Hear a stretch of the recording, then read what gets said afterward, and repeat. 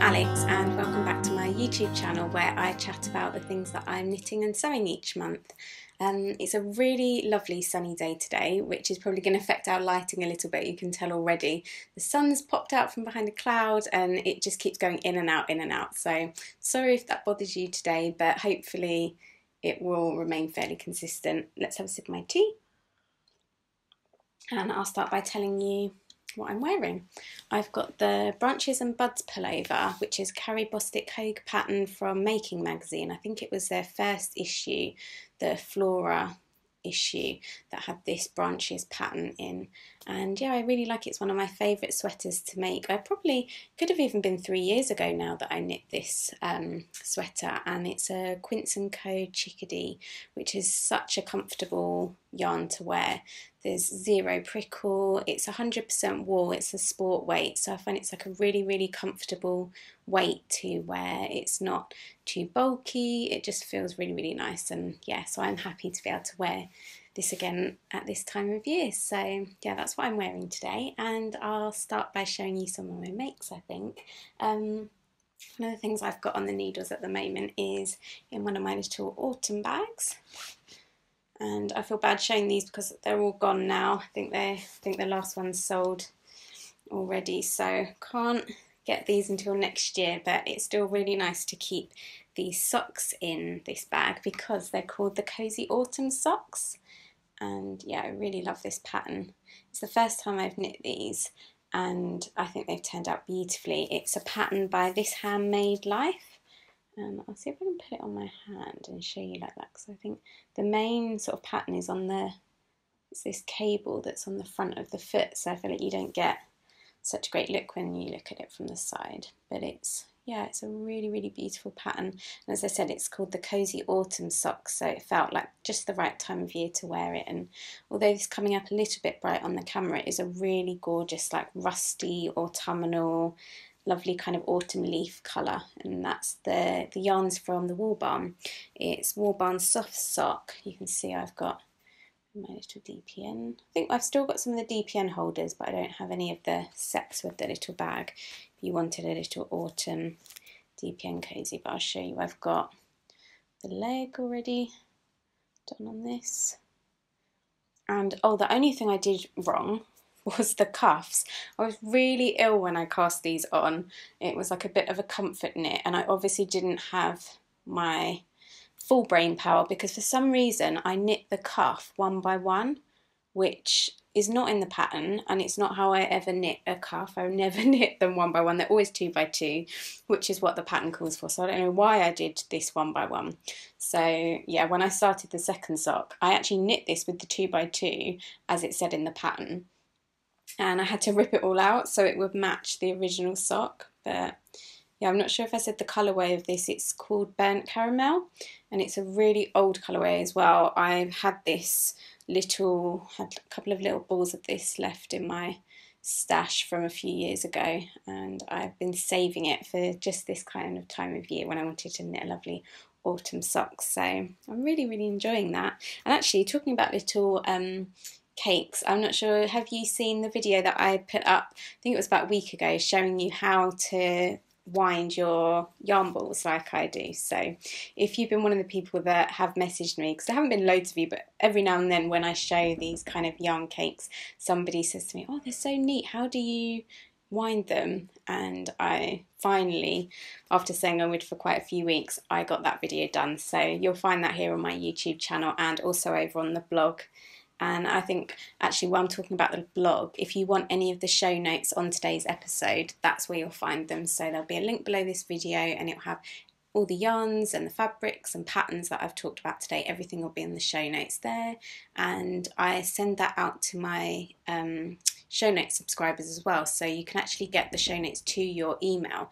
If you wanted to do that, there'll be a link for that below, and every time a video goes up, I'll send you an email letting you know there's a new video, and I'll put all the show notes right there in an email to you. So lots of people like doing that, so yeah, you can get both of those things below, and I'll pop those away.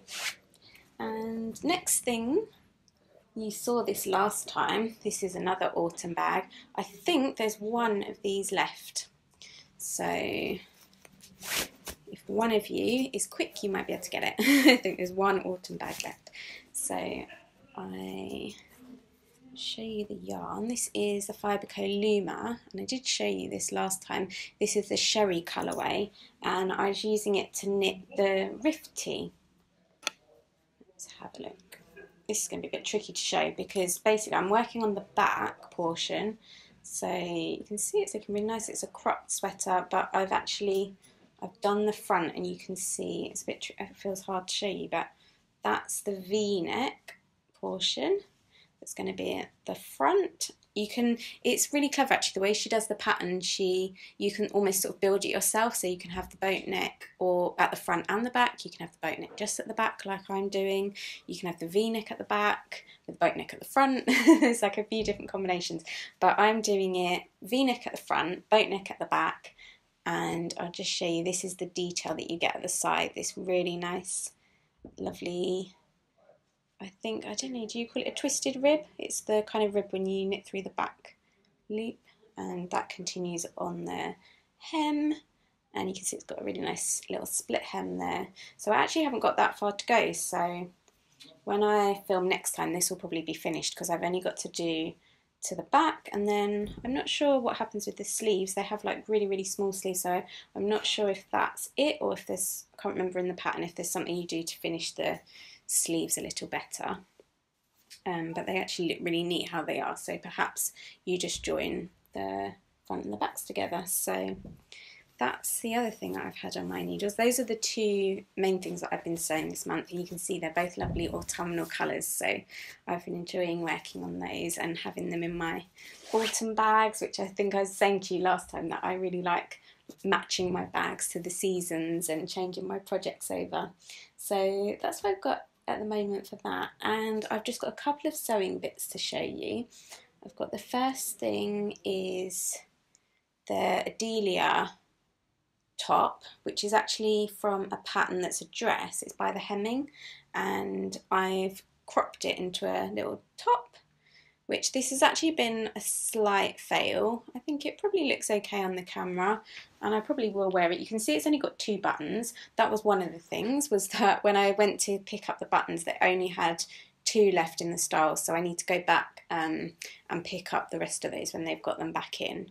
And the only other thing is this fabric is not great. It's just a little bit too flimsy. I've made this top before and I've worn it to death. I wear it all the time, and I thought it'd be really great to have another couple of this style. But this is the problem when you order fabrics online, that you can never tell. It's the same composition. It's like a floral viscose, and it's lighter, only very slightly, but it's a little bit lighter than the fabric that I used last time, which had a really nice drape. But this is almost too drapey. It doesn't have enough structure to it, and although it does have the sort of placket and the neck has got interfacing in, but I just find it doesn't drape very nice. It doesn't have sort of a really nice feel. It almost looks a little bit cheap, which is a shame. So yeah, I thought I'd be honest and show you and let you know that it does look nice when you look at it, but when I was sewing it, it wasn't very enjoyable to sew because it was so fine and flimsy and very drapey. It's almost got that little bit too much drape that it just doesn't hang nicely. It sort of just doesn't have enough body to it. So I thought I should be honest and tell you that, yeah, that was a bit of a fail, and I should have known. As soon as I sort of started sewing the fabric, I could tell it was a little bit, it just didn't have enough body to it. But sometimes you have to do these things to learn.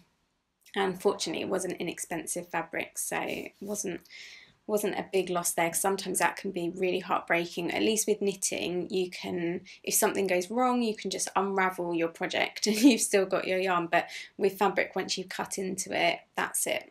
So unfortunately, that's just what happens sometimes. And sorry about the light. I can see that it's got really bright in here again. I hope it's not going to bother you too much, and I think the colours are still shown pretty accurately. I'll show you the last sewing bit I've got to show you is the Hudson pants, which is a pattern that I've knit before, and they probably don't look that exciting. I don't know if I can show you very well because it's hard showing something that's long, but they're like a little cuffed jogging bottom, and they have this nice pocket detail, which is really cute. But basically, yeah, I just wanted to sew myself some new loungewear, and this is the perfect pattern. I've used this before. It's is it a True Bias pattern, I think? Let me think. Yeah, the Hudson pants, they're True Bias, and I don't know if you can see, but it's like it's like a blue marl fabric, and this is such a good fabric. This is like the opposite problem to what I had with the Adelia tee. This is the perfect fabric for this. It's from Ray Stitch, and it's so hard buying jersey, getting the right jersey online, but I was able to go to store. They actually have Ray Stitch and Loop. If you're a knitter, you probably know Loop in London. They're walking distance from each other, so every now and then I try and hit both of the shops, and this was a purchase from Ray Stitch, and it's got a really good body to it, but it's still super soft. So that's the thing with jersey. Sometimes if you have like a really soft jersey, it can be very drapey. It might be like a bamboo blend or something, and then it doesn't have the body for something like a jogging bottom. But these, yeah, it's the right fabric for this. It's nice, it's soft, thick. It's not it doesn't have like the brushed insides. It's just a slightly sort of thicker, heavier weight. It's a little, I'd say it's a little bit, well, it depends what t-shirts you wear. Like I tend to wear sort of quite fine knit t-shirts, so I feel like this is slightly heavier than a normal t-shirt that I'd wear, but it's not like a really thick jogging bottom fabric. This would work for like sweaters and long sleeve t-shirts, that kind of thing. So that's the first part of my little like loungewear wardrobe update. So I've got these, and they're really nice fit actually. I adapted the pattern when I sewed them the first time. I took a little bit out of the length, and yeah, they just fit me perfectly. So I'm doing those, and then I thought I've cut out the fabric, but these have not been sewn, so you have to wait until see my next video. But I'm doing the Linden sweatshirt, and I don't know if you can be able to see that because it's got super bright. Let's see. Let me see if I can turn you down.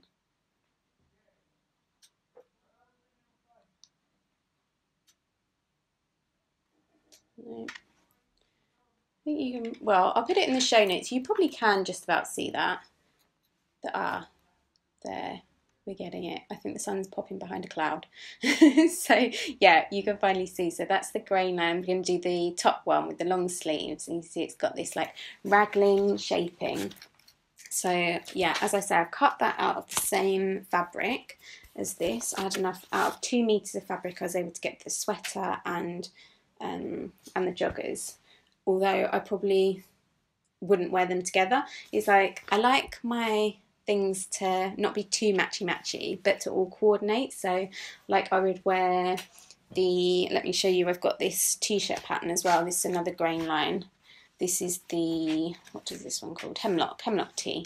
This is actually a free pattern, so if you get on their mailing list, this is a free one, and I've made this several times where I don't add the sleeves, and it makes like a really nice boat neck top. And yeah, I've done these quite a lot. I actually use those as like workout t-shirts because they're like really loose and breathable. So yeah, like I'd wear the Hudson pants with like a hemlock tee in a slightly different fabric, so I've got like a light blue marl, and then I'd probably wear the Linden sweatshirt with like some leggings or something. I really want to, I've got a couple of pairs of leggings that I've just had for years, that just plain black leggings, but I'd really like to, when I find the right material, sew up some Avery leggings. I think Avery are by Closet Case Patterns, and no, hold on, it's not Closet Case. It's Helen's Closet, that's it. I knew it was something Closet. Helen's Closet. She does the Avery leggings. So I'd really like to probably make some of those. But as I said with jersey, you kind of really need to find the right fabric. So often I don't try and plan a project by thinking of what the piece I want to make and then find the fabric. I tend to let the fabrics dictate what I make with them. So I'll go fabric shopping, and if I see some really nice jersey that I like and that's the right weight and the right stretch, then I know they'll be right for Avery, and I'll pick some of that up.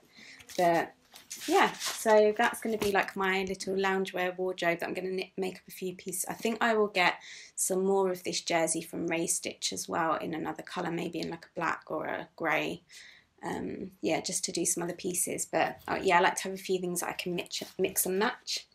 But also, you might be interested, I don't know if this is interesting, but this is how I like to store my patterns. So I've just got them in these like these cardboard envelopes, and yeah, I print off the first page of the pattern and I just stick it on with sellotape, and they're really, really good because they're quite they wear if you're like pulling patterns in and out, and also like I have loads of them, so they're all like stacked up and I'm always like flicking through them all, so they're just quite robust having them in these like cardboard envelopes rather than, I used to use just like traditional kind of manila envelopes, but over time they always like wear through in the corners and the flaps get like always end up falling off. But yeah, so I don't know if you find that interesting, but that's how I store my patterns, and you can see really clearly what they are.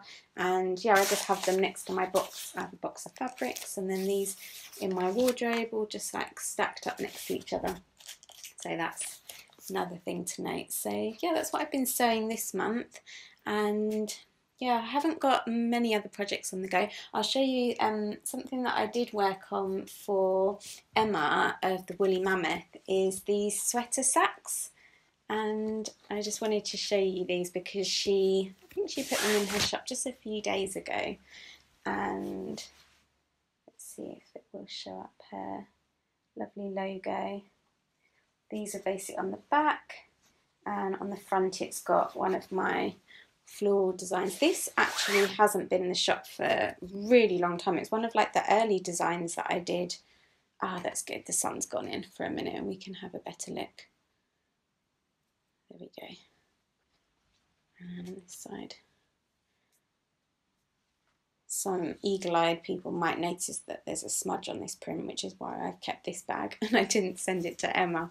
So if you have noticed that, don't worry. All the ones I sent to Emma were in perfect condition. They won't have a smudge on them. But yeah, so these are the sweater sacks. I'll put in the show notes a link to Emma's shop, the Woolly Mammoth Fibre Co, where you can see these bags. I did the little sock sacks for her this time last year when it was her 1 year anniversary, and yeah, she commissioned me to do some of the larger sweater sacks this year, so that was really, really fun to get to print those up for her. So I've got those, and then the last thing to note is that winter bags are coming. So if you're on my newsletter list, you'll be getting an email really soon to pre-order the winter bags that are coming back. So if you've been a long time follower, you'll remember these from last year. These are the second year they've come back. They've got, I wonder if we could spot it up. There it is, it's down in this corner. There's a little cabin in the woods, and on each side you can spot there's a little one down there. I think there's one up here somewhere. Yeah, up here. So it's like almost like a little Where's Wally to find your cabins, and it's got these little gold accents on the trees. I just love these bags, they're one of my favourites, so I can't wait to have these back. So yeah, I'm going to be opening pre-orders for those in the next few days. When this video goes up at the weekend, you probably will get the notice about the pre-order a day or two either side of that. So I have those, and there will be the digital sock sets as well. Oh, sun's come out again, and that's it.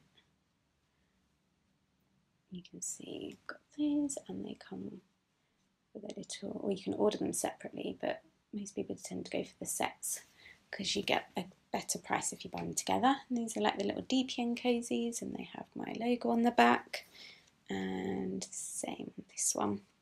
So yeah, that's the shop news for this month, and that's all I've got to show you. Hopefully it's getting really, really busy. As you can imagine, when you have a shop this time of year, it's so busy.